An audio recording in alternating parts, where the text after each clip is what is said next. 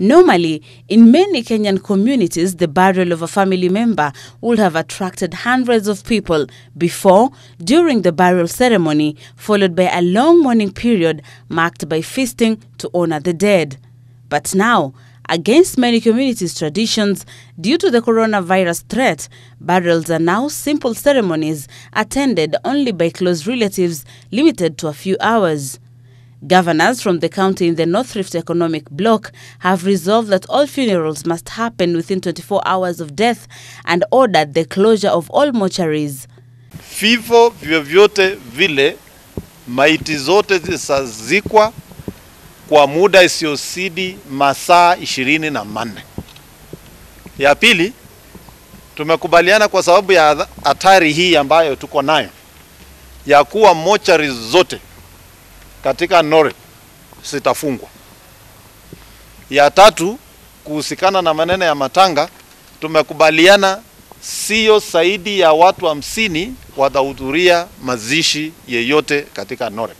They said the drastic moves were not to punish the public, but to reduce overcrowding in funerals, adding that the region is taking precautions to tame the spread of the contagious disease.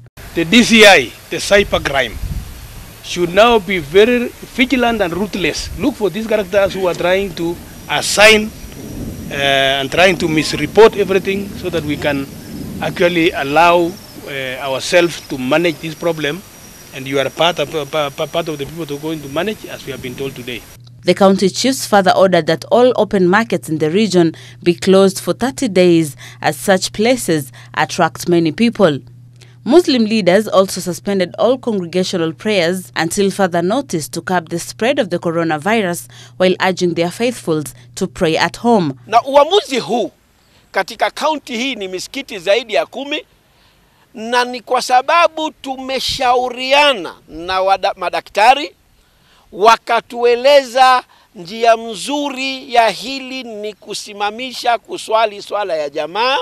Watu wote wawe watakuswali manyumbani kwao. Ibada hatujafunga, ibada inaendelea kwa sababu ibada ya Mwenyezi Mungu haiwezi ikakomeshwa, lakini msikiti tumesimamisha kwa muda kwa sababu ya janga kama hili la maradhi ya corona.